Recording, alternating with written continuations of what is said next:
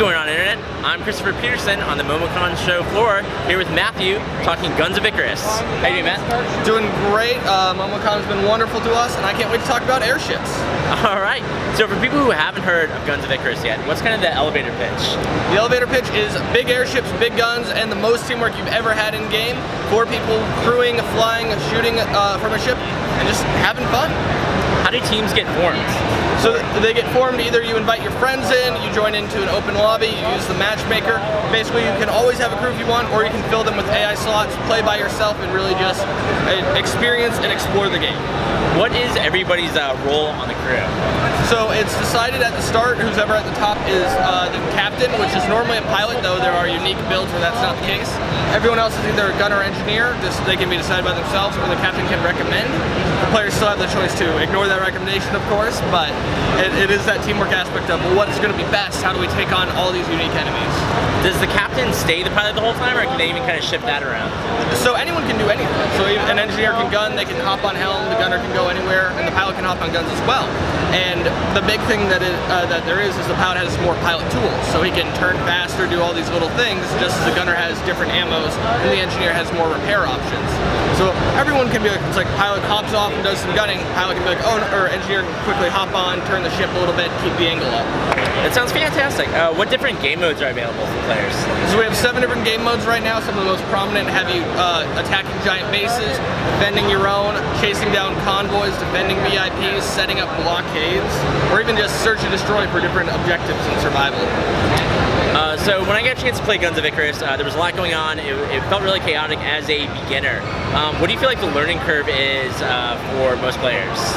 It's definitely a bigger learning curve, though you didn't get to experience the tutorial. We had you skip through that. So we've built 3 tutorials. This is our 3rd iteration. It's a lot stronger, a lot more pithy, I guess, quick and fun. But there's still that learning curve that the biggest thing you have to get over, though, is that you can't work alone. That you can't be like, oh yeah, no, I'm hitting every shot, I'm perfect. No, you have to communicate and work together and actually be a team. So once people get that, even I've seen the lowest level players take on the highest just because they had a captain who said, nope, here's how we're going to work together. So before we talk to Guns of Icarus, you have the team matches, but there's kind of a larger meta game also in play that you mentioned, kind of like Risk in all the countries. Yeah, so whenever you start the game, you're going to join a faction, which you can leave at any point at a cost of some of your faction level.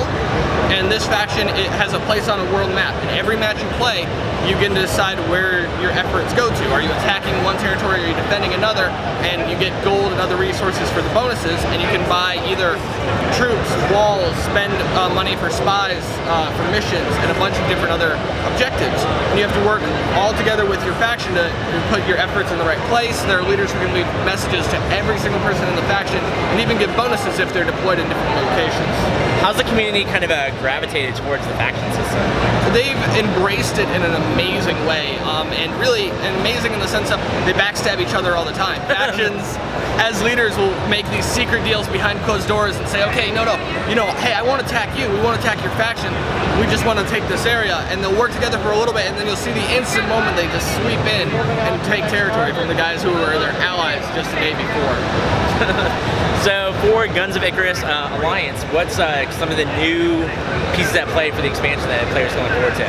So they can look forward to 6 new player ships, 7 new guns, all 7 game modes across 9 new maps, and that entire the MMO Risk faction warfare play.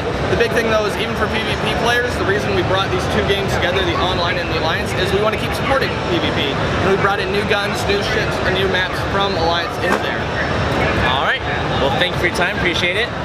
Thank you so much, great to be here. And thank you out there for listening. I hope that you enjoyed this interview and that we leveled up your Guns of Icarus IQ.